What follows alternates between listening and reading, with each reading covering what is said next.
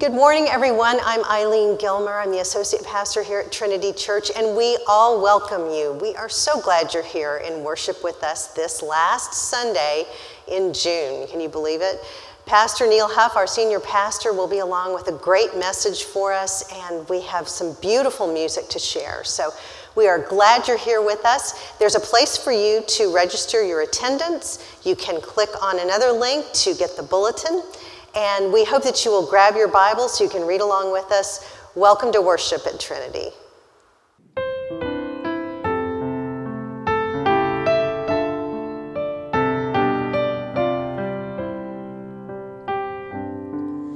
O God, our help in ages past, our hope for years to come, our shelter from the stormy blast, and our eternal home. Under the shadow of your throne, your saints have dwelt secure. Sufficient is your arm alone, and our defense is sure, and our defense is sure.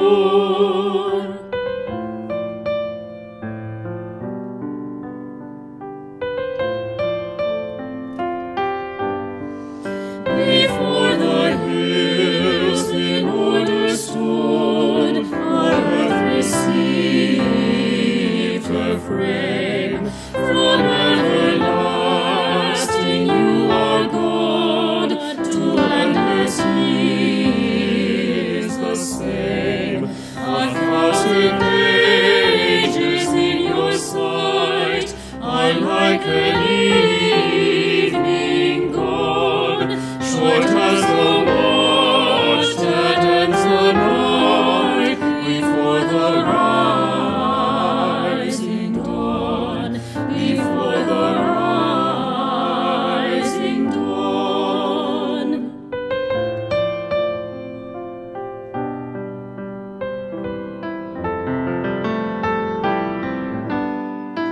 Time like an ever-rolling stream bears all its years away. They fly forgotten as the dream dies at the opening day.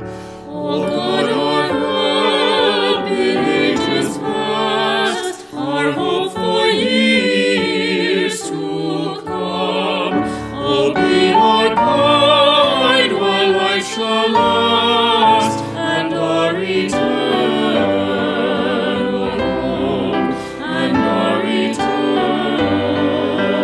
home. O God, our help in ages past, our hope for years to come.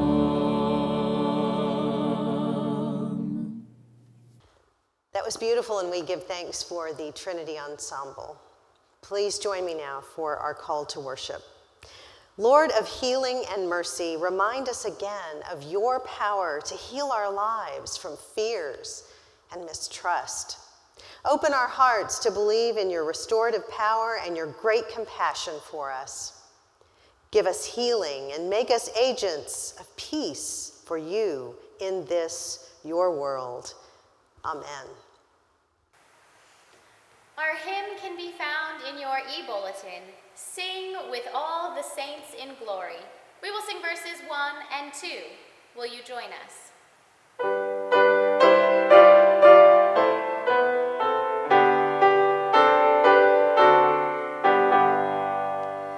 Sing with all the saints in glory, sing the resurrection song.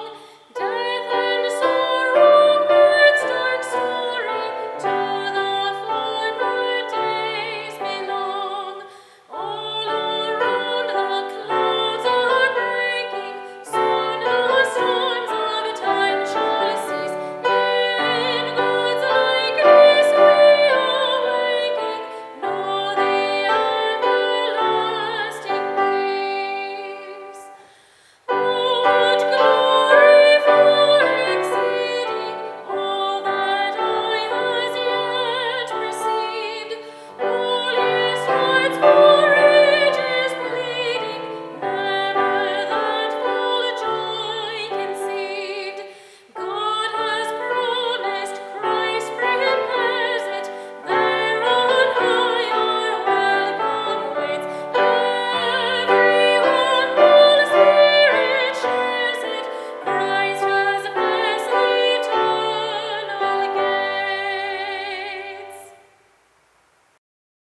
follow along for our scripture readings today in your Bible. If not, you can also find them printed in the bulletin.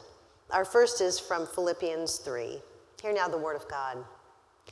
Not that I have already obtained this or have already reached the goal, but I press on to make it my own, because Christ Jesus has made me his own. Beloved, I do not consider that I have made it my own, but this one thing I do, forgetting what lies behind and straining forward to what lies ahead, I press on toward the goal of the prize of the heavenly call of God in Christ Jesus.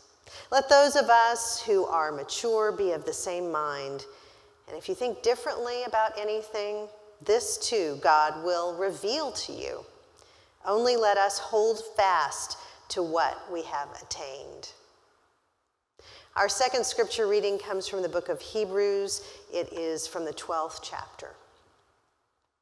Therefore, since we are surrounded by so great a cloud of witnesses, let us also lay aside every weight and the sin that clings so closely, and let us run with perseverance the race that has been set before us, looking to Jesus, the pioneer and perfecter of our faith, who for the sake of the joy that was set before him endured the cross, disregarding its shame, and has taken his seat at the right hand of the throne of God.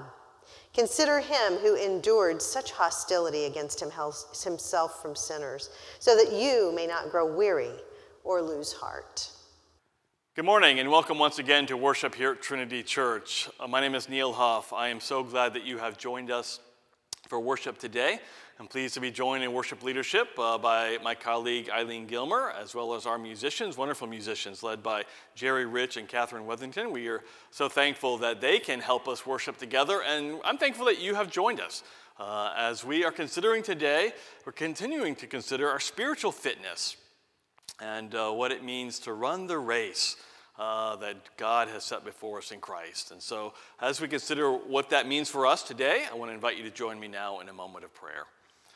Eternal God, we are grateful for your presence. We trust that you will direct and guide the words that I speak aloud, that you will be present as we reflect and meditate on your word and consider its meaning for our lives. And we pray that you will bless all that we do today, and that we draw closer to you and closer to one another as we serve you as faithful disciples of Jesus. Bless us today, we pray, in the name of the living Christ. Amen. So this is the second of two sermons in a short series that I'm preaching. I'm calling the series Fitness 101.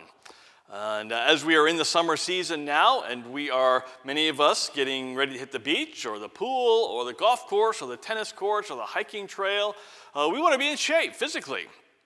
Maybe we wish we'd started a little bit earlier, but we want to be in good physical shape. And what I've discovered is that there are parallels between physical fitness and spiritual fitness. And I think the Bible, I'm convinced that the Bible makes those same comparisons. And so last week we talked about practice making perfect and some of the lessons we learn from our desires to get in physical shape, how they apply to our spiritual fitness. Today, we're going to talk about running the race and using that image that we find in more than one place in the New Testament, running a race, and how that helps us understand our Christian life together. So thank you for joining us. There's just two sermons in this short series, because next week, July 4th, we're going to start a brand new series about the parables of Jesus, and we're going to start that in person in the sanctuary.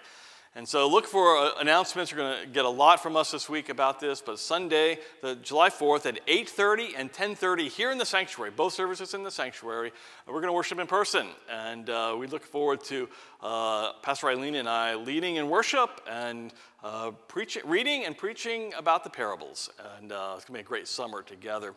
And just want to remind you that we're going to continue to offer online worship. We know that, A, people travel, and B, not everybody's ready to come back. So you can still find us online, on YouTube and on Facebook throughout the summer and moving forward. So we are looking forward to worshiping with you together in person if you're able, but also online. And so we're thinking about this physical fitness image that helps us understand our spiritual fitness. And so if we want to be physically healthy, I think that helps us understand what it means to be spiritually healthy. So again, I hope that the Olympic Games will be happening this summer in Tokyo. And many of us will be watching some of the events. We see some of the best athletes in the world who have spent their lifetimes training for these events. And maybe that'll inspire us in our own lives. Maybe we're not going to run an Olympic race, but maybe we can seek to be at the best possible people God wants us to be as followers of Jesus. And so the Greek world of the New Testament was the home of the ancient Olympic Games. And in fact, Corinth, which is the site of one of the churches that Paul founded and he wrote to multiple times, was the home of the Isthmian Games. And so the world of athletes and competitions was familiar to them and popular. And so in the early church, and kind of throughout the history of God's world and God's people, we've seen parallels between kind of this physical fitness and physical training and physical athletic events and the spiritual life. And so it includes goals and desires and striving. You need all of that in both endeavors and training. And so what we said last week was the principles for training physically applied to our lives spiritually, our relationship with God. That we need training partners, and we take a holistic approach. We take care of our whole selves, and we start where we are. Those are some of the lessons we learned last week. And so, like the modern Olympic Games, the ancient games included track events, running races. And so running the race of Christian life became a very clear metaphor for early Christians.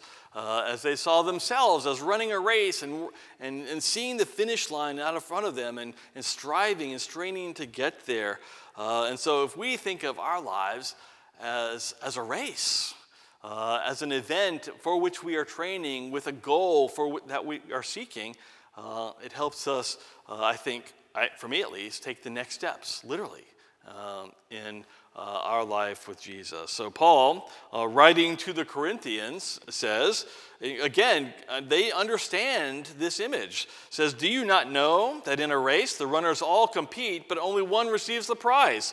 Run in such a way that you may win it. Athletes exercise self-control in all things. They do it to receive a perishable wreath, but we an imperishable one. Friends, we know that the ultimate gift that we receive from God is a gift of grace. We go to heaven because God is good, not because necessarily we're good. We're saved by grace through faith. That's the promise that we claim. But Paul says we still run the race as if we want to win it because there's something for us in that race, because we want to be the people God desires that we be. We compete with the same intensity to be faithful followers of Jesus, the same intensity that Olympic athletes compete with in their attempt to win gold medals. And that's the image that Paul is inviting us to consider. So we're going to consider it today. And what I want to say is that in this race, in running the life of a follower of Jesus, that it's a marathon and not a sprint. We might like the idea of it being a sprint and we just run 100 meters and we can rest when we get there, but I think the Christian journey, the life of discipleship, is a marathon, not a sprint. We may note that there is urgency in the New Testament. That's important. The New Testament writers expected Jesus to return in their lifetime. They expected to be imminent, and there was a sense of urgency in their mission and ministry to be prepared and be ready and share the good news as quickly and as widely as possible. They were thinking short term. And we find examples of that throughout the New Testament. And I want to say that urgency is not a bad thing. But 2,000 years have passed, and we recognize that God's timing is not the same as our timing. We still want to have that urgency, and we still want to share the good news and be ready for when our day comes and when Christ returns and the promise of hitting that finish line. We want to be ready for that. And so we hear that urgency and we take it on. It's a need for forgiveness and repentance and faith and discipleship and all that we find in the New Testament message to us. But the passing of time, even in the first century, has led us to think again about what God is at, what God is what God is doing, what God is about in this. In fact, 2 Peter, one of the later books written in the New Testament, says, while you're waiting for Jesus to return, regard the patience of our Lord, his patience, as our salvation. In other words, this is an opportunity for us to continue to share the good news, continue to serve Christ, to make the world, help the world understand who God is and what God desires for us, that we live the life, the kingdom life that God intends. But because our Lord is patient, that the race of Christian life is a marathon, not a sprint. So the question is, thinking of our Christian life as a marathon, what does that teach us? Now, let me offer a disclaimer. I've never run a marathon, trained for one. I did run a 10K a number of years ago with some friends, and it was a meaningful experience, and I kind of am drawing on that a little bit as I think about this sermon, but I'm not a long-distance runner. Not that I wouldn't benefit from training as a long-distance runner to get in better physical fitness and better physical shape, but I'm using this image to help me think about my spiritual journey, the marathon of my spiritual journey as well. And so last week I offered some lessons that are applicable to training for this race. I said we need to be part of a group with the same goals. When you run together, it's so much easier. You can encourage and support one another. That training partner can be just a wonderful accountability partner in life that applies in many areas of our life. To have a holistic plan, we need to have a good diet. And if we're going to train, we need to encompass our entire lives. We start where we are. I couldn't run a marathon today. I could start training today, but I couldn't run a marathon today. So I start where I am. And then you actually have to run. You can't just think about it or imagine it or read about it. We have to actually hit the road or hit the treadmill and actually do it. So those are some of the lessons that I talked about last week. I want to offer some more lessons today, or ideas for us to think about as we think about the marathon of our Christian life. And the first thing I want to say is we need to know where we're going. Runners, when they're competing in a race, know where the finish line is. They know where they're headed. They begin with the end in mind. For Paul, the writer of the letter of the Philippians, he says that the finish line is the resurrection of the dead, eternal life. It's the heavenly call of God in Christ Jesus, are some of the words he used. But here's what we know is that Christian life is not just professing our faith and then waiting passively. You know, a couple of weeks ago, we confirmed 14 of our young people. And what we want to say to them, and what I tried to say to them, and what I want to continue to encourage them is the confirmation wasn't the end, and now, okay, they profess their faith and they can sit quietly and do nothing and just wait. It's the beginning. It's the beginning of a life with Christ. And so one part of the goal is not just to get to heaven. We want that. And God promises that. And it's a gift of grace for us. But God also, in Christ, sets for us a goal of sanctification. Again, that's a churchy word, but it means being like Jesus. Jesus, in the Sermon on the Mount, says, be perfect, just as your Father in heaven is perfect. So we want to allow God to work in us as we run the race, to be the people God desires that we be, to live the life God intends, to be perfected in love. So when we begin with that goal in mind of what God desires for us in the world today and in the world to come, then we can run the race effectively. So begin with the end in mind, life eternal with God, and perfection in love along the way. So that's the first thing, know where we're going. The second thing is to learn to love the journey. Training for a marathon requires hours and hours and miles of training. Now, it helps if you actually enjoy the process of training. If it's misery for you, you're not going to keep going. But if you're training with a friend, you're training with somebody you like or somebody you love, and you're on this journey together, and if you experience joy along the way, it's so much easier. It's so much easier. So Christian discipleship is so much more than just waiting to go to heaven. And so we need to learn to love the life that God has given us. And see, one of the reasons I think we as a Christian struggle to witness to the world is the world thinks we're miserable. They don't see much joy in us. We're just angry and hating all the time. And that's not Jesus, I don't think. And that's not the life I want to live. But that's the image that we often portray because we haven't yet learned to enjoy the journey, enjoy the the training. And so if we learn to enjoy our time with God in prayer every day, and that's the most important time of our day, we learn to enjoy coming together and worshiping, which we're going to do next week, and not just sitting here so Pastor Eileen and I can entertain you and the musicians can help you have a good experience as a consumer of religious services, but to come and actually worship, to sing and to pray and to reflect and to read scripture with us, and just to allow yourself to be soaked up in the praise and worship of God, to let that be the most important time of your week. Love that time together. Loved reading the Bible, even the difficult parts, as we learn to understand what God desires for us, and learn to love serving and to find those opportunities to make a difference in the world. Sometimes we just have to do it. We're not feeling very joyful. We just have to do it, and the joy comes along the way. But if we learn to love the journey, I think the journey is more meaningful, and we're far more likely to keep going, right? In the world of sports, we talk about we want our teams and our favorite athletes to have the will to win, right? But I think about that in comparison to what I read that Joe Gibbs, who was the most successful coach in the recent history of the Washington football team, would say that he didn't want players that had the will to win. He wanted players that had the will to prepare. In other words, they wanted to put the work in Monday through Saturday so they'd be ready on Sunday when the whistle blew and the game started. To love that time together, have the will to prepare. George Leonard was a writer, Army Air Corps pilot, martial artist, and describes kind of the process for any discipline, the process of mastery.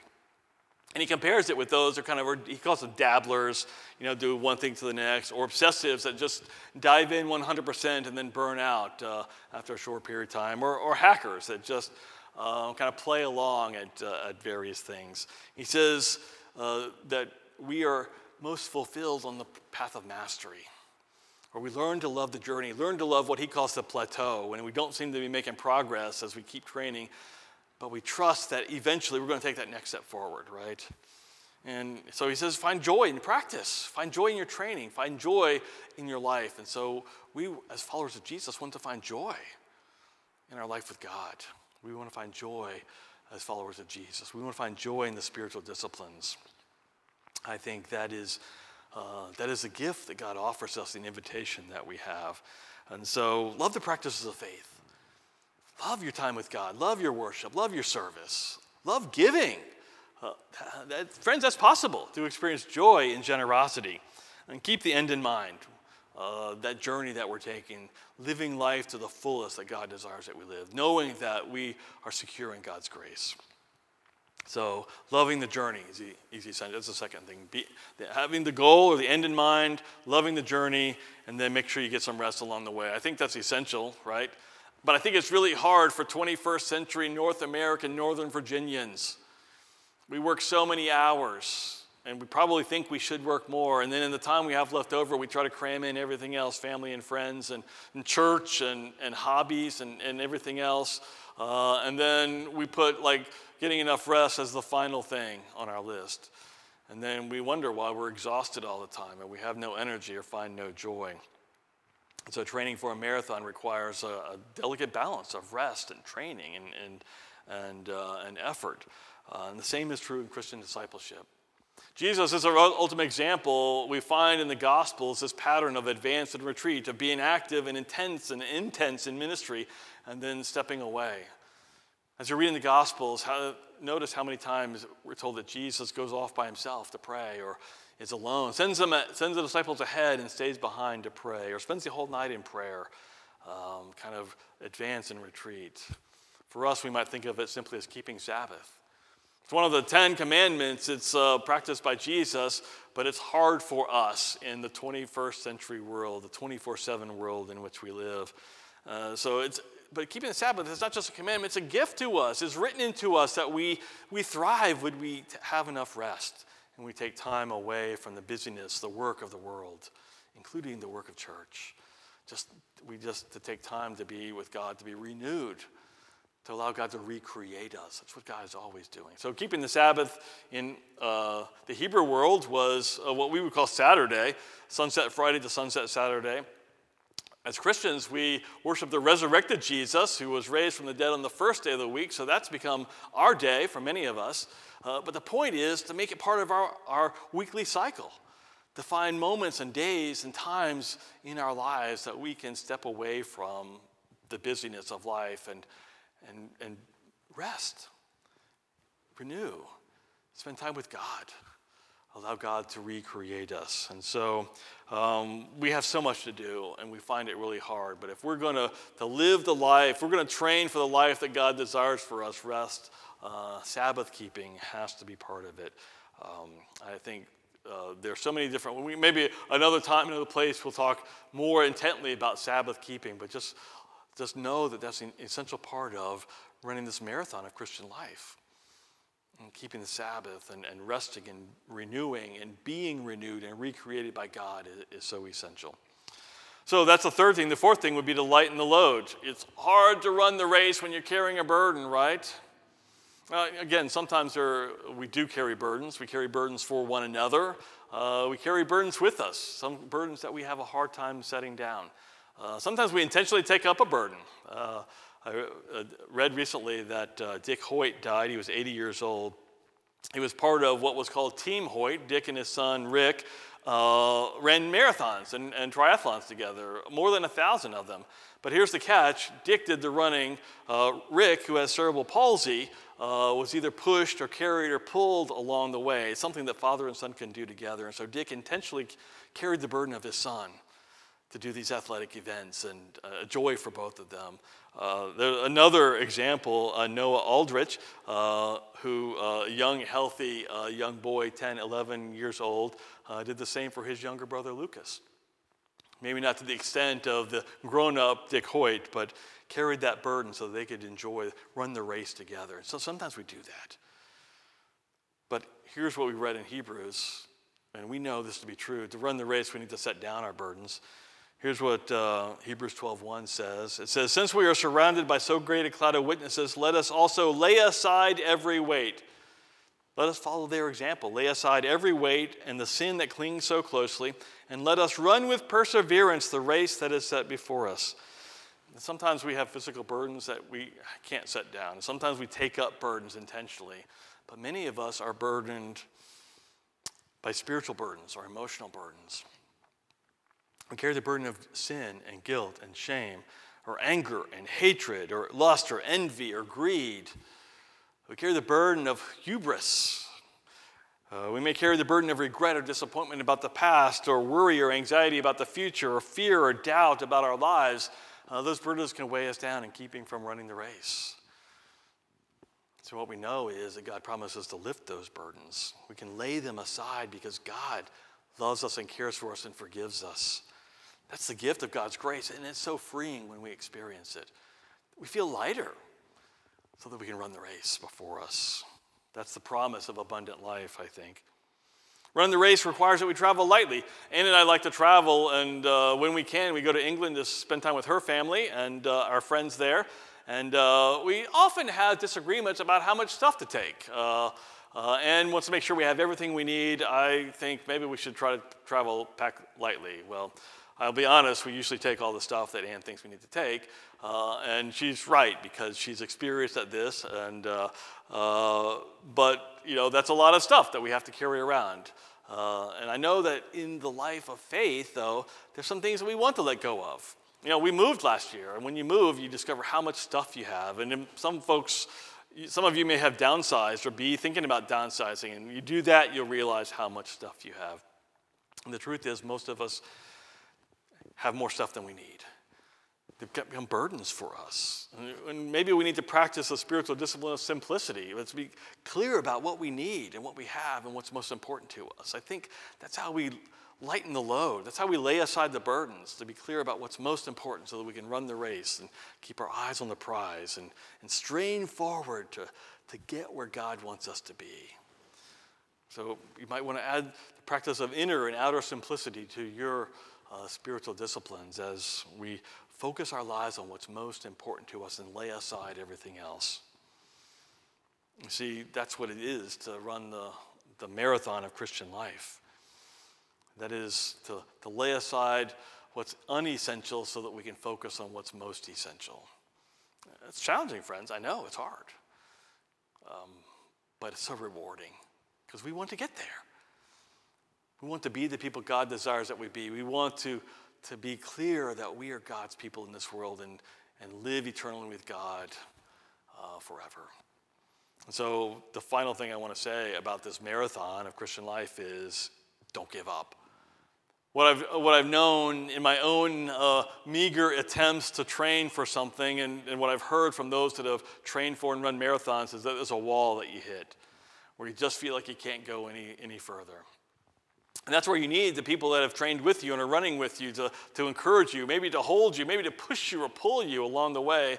Because we know that if we can just keep taking one step after another, we'll get past the wall, we'll get through the wall, and we will end up at the finish line. And so don't give up. We need patience, endurance, and perseverance, and all those are gifts from God. God will help us along the way. And we need to remember Jesus. This is really what Hebrews 12 is saying, to remember Jesus. Hear it again.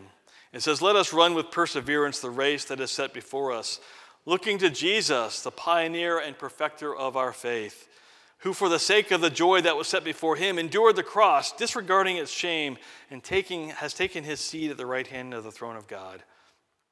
Consider him who endured such hostility against himself from sinners, so that you may not grow weary or lose heart. In other words, Jesus makes it possible for us to live this life. So when we feel like we want to give up, remember Jesus. Remember his example, his teaching, his endurance, and his gift.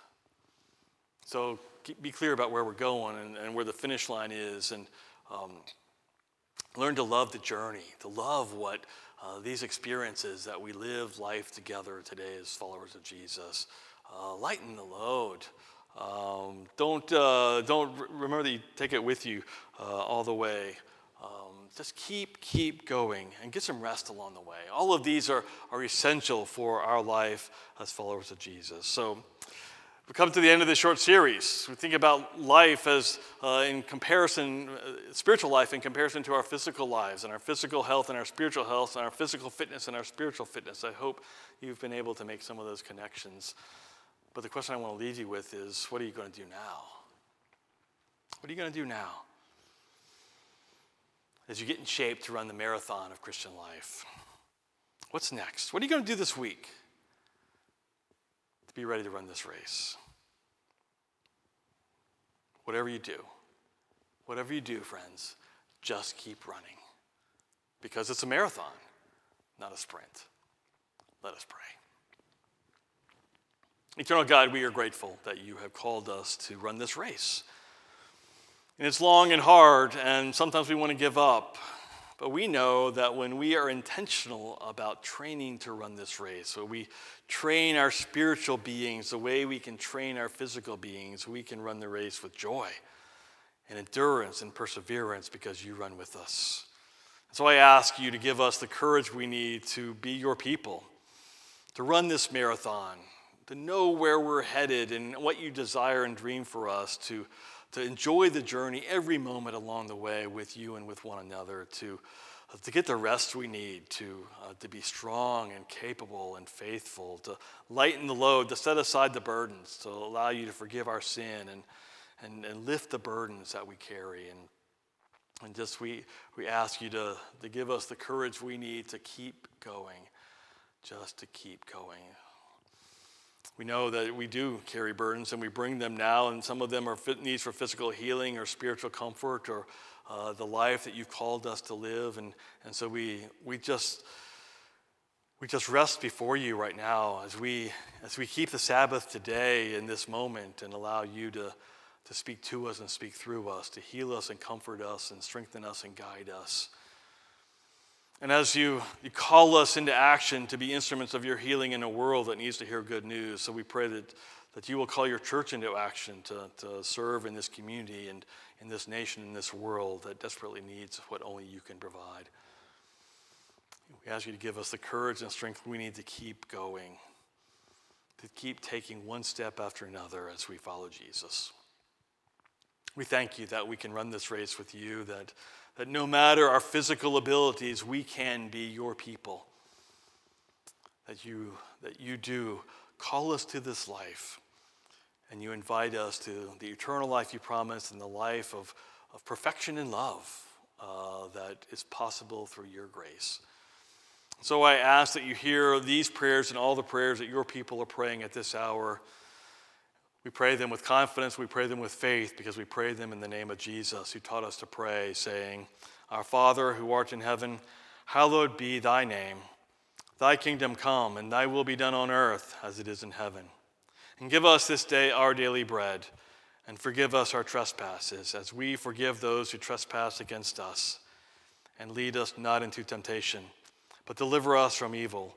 For thine is the kingdom, and the power, and the glory forever. Amen.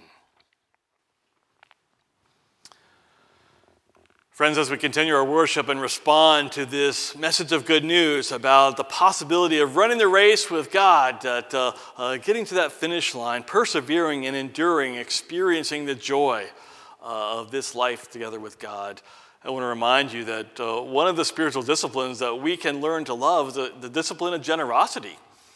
And that I think our lives are changed when we are willing to give back to God a part of what God has given us. And we believe that we are blessed when we do that. We also know that God blesses and multiplies our gifts and makes a difference in the world. And so I'm hoping that in the coming weeks, as we are able to do more and more of our ministry in person, that we'll see what God is doing, and that we'll be able to celebrate that and recognize that it's possible when we respond to God's invitations. And so keep running that race, friends. And a part of that race is giving back to God a part of what God has given us. And so find joy in that. That's my prayer for you today. So let us receive our offerings as we return to God a part of what God has given us. Thank you for your generosity.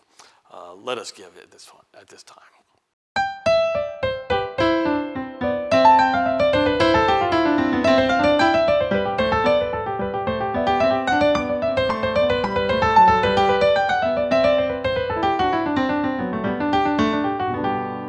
Good morning again, everyone. We are glad you're in worship with us, and what a beautiful service it is today. I invite you to look in the bulletin for information on things that are upcoming, including Pastor Neil's Bible study. He is doing the Psalms, and if you have not jumped in and been at one earlier, not to worry. You can always start this week. You know, he'd love to have you. It is on Tuesday mornings and Wednesday evenings, and you can find the time and how to join via Zoom in our bulletin. You can also join us and find information in the bulletin about our prayer group.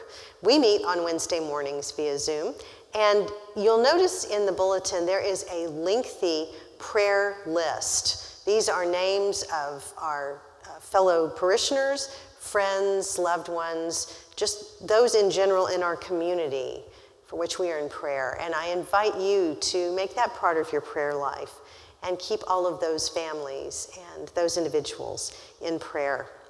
Our big news is we are going to be back in worship in the sanctuary next Sunday. That is July 4th. If you're in town, please join us. We will be here worshiping inside. Now, if you are out of town or not quite ready to join, we will still have this recorded service on Zoom and on Facebook, so you can join us that way as well. Either way, we look forward to being in worship with you here at Trinity Church. Our hymn can be found in your e-bulletin. When we all get to heaven, we will sing verses 1 and 4. Will you join us? Away.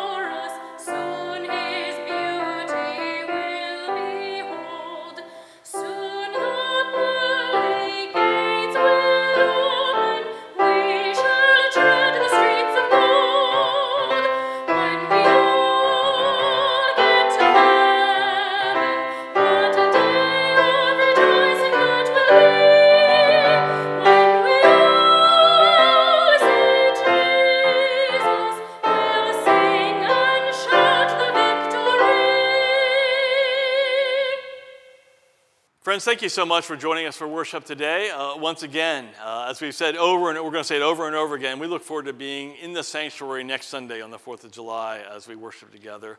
And we hope we know it's a holiday weekend, but I hope if you're in town, you'll join us. If not in person, join us for worship online as we consider the parables of Jesus and what they mean for us. We're excited about that opportunity and hope that you will continue to train for and run the race that God sets before you.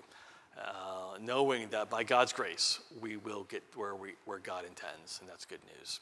So hear the words of benediction. You'll find them printed in the bulletin today.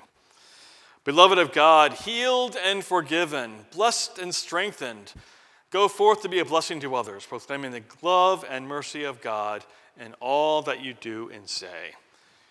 In the name of the Father, Son, and Holy Spirit, go in God's grace and peace. Amen.